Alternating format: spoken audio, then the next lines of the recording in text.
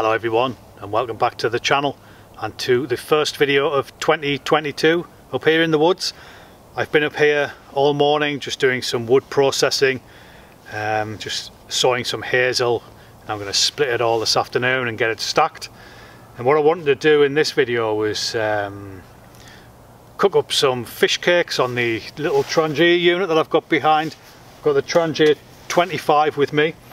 And I got this recipe from Ray Mears' cookbook actually. He calls them canoe camping fish cakes. So the ingredients is pretty basic. I've just got a tin of salmon here, and I've got a packet of instant mash. This is the Idaho and stuff, butter and herb flavoured. So yeah, I mean that's pretty much the ingredients. I am going to use an egg with it actually. In the cookbook it doesn't include an egg, but I think it'll bind the fish cakes a bit better. I could be wrong though, we'll have to wait and see. I've got some flour just to coat the fish cakes in. I've got some ground nut oil to fry them in, and I've just got a bit of seasoning.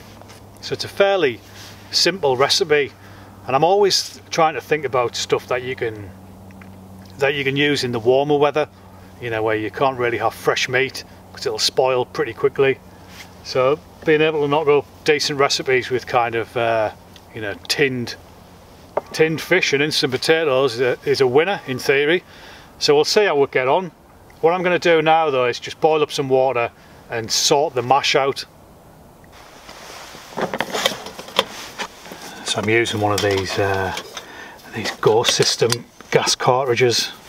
I picked a couple of them up at Go Outdoors about 6 or 7 weeks ago now, and they claim that they work down to about -20, which I think might be a little bit optimistic, but it's hovering around 1 or 2 degrees at the moment in the woods, so we'll see how we get on. I also upgraded the Trangia gas burner. I'd done a video a few weeks ago looking at these Trangia units, and loads of people were saying, oh, just spend the money and get the Trangia gas burner, and I'm really glad I did. It is, you know, I think I paid £40 for it, whereas the Go System one is around 18 or 19, but this thing is much better. You can really control the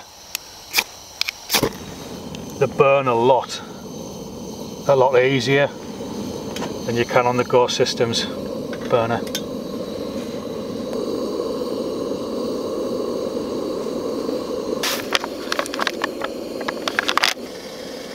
Water's boiling away, so we'll just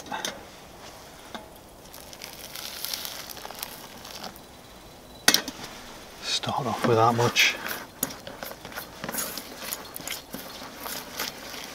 Gonna need a touch more in, I think.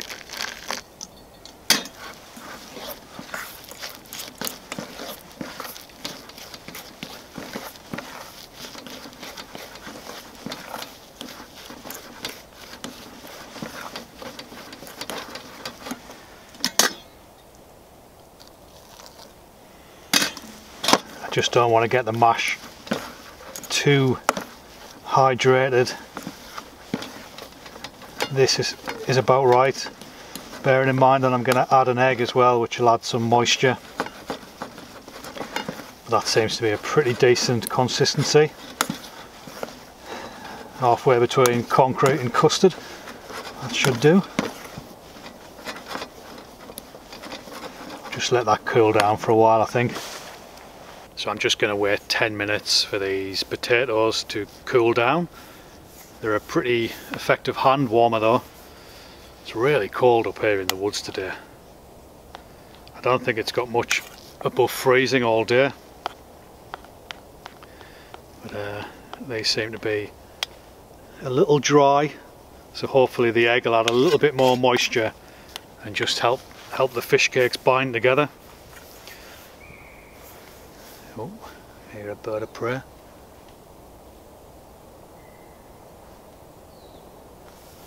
It's been a really nice morning in the woods. It's obviously a clear sky last night, so everything was covered in frost when I came in, and the sun coming through the trees was really picturesque. I like it when it's like this, lifts the spirit, you know, when the sun's out. Especially in the middle of January. It's a really kind of depressing time of year. Dark mornings, it's usually cloudy and grey. You're skint because you've blown all your cash over Christmas. Just going to get the salmon in there now.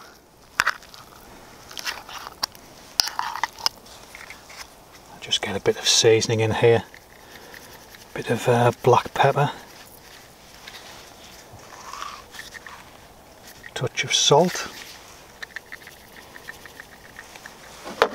I've just got the little JSI spice rocket here, really useful little bit of kit. I've got some mixed herbs, they can go in there. I might even stick a little bit of smoked paprika in there as well. There we go, that'll do. Now I'll just give that a good mix up, crack the egg into it, and then we'll get cooking, I think. So I've cracked the egg in here, and I'm just making sure it's all mixed together. You definitely need a sturdy fork to do this with.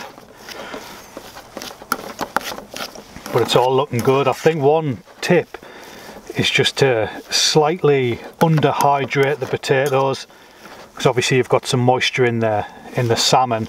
And then if you put an egg in as well, you can slowly kind of mix it together and get the right consistency. And if you do need to add a little bit more water, you can easily just add cold water. So what I've done there, guys, is just kind of divide the mixture up there in there. That's probably too much flour, but never mind. I've just divided the mixture up there in the pan so I can get to them easy enough. This is going to be the messy bit. Just get them in there. Pack them down a bit.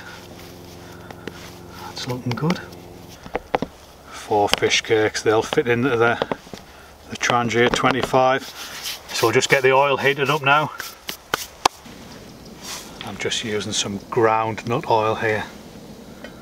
Plenty of that in there. So that oil looks about hot enough now. I just hope I've got enough gas actually to cook these. Seem to be running low.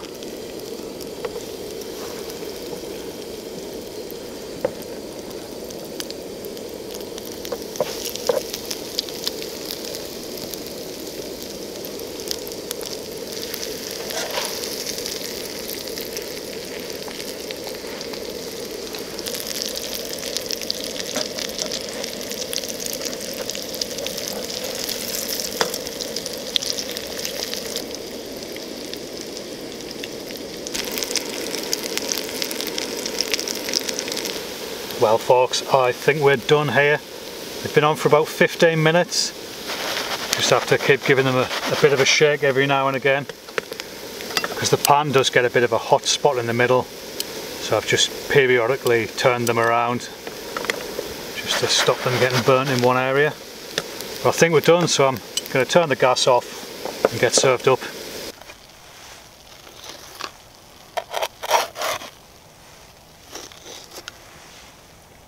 Squeeze a bit of lemon over them there.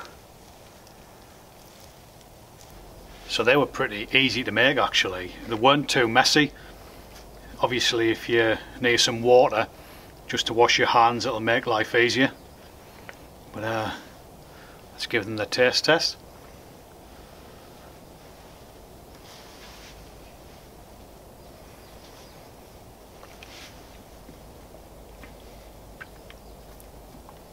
Beautiful. Bit hot, mind.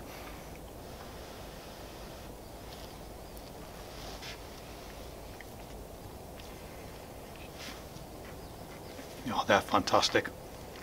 I mean, there's quite a lot here for one person. 4 of these fish cakes. At easy serve 2.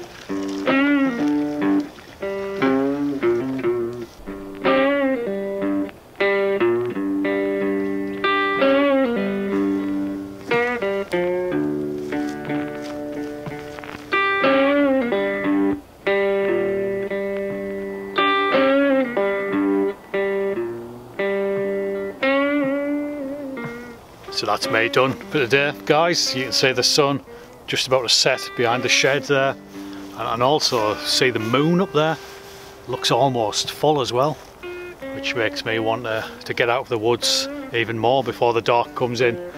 So yeah, I'm gonna get going. So as ever, thanks for watching the video. Hope you enjoyed it. I'll catch up with you again on the next one.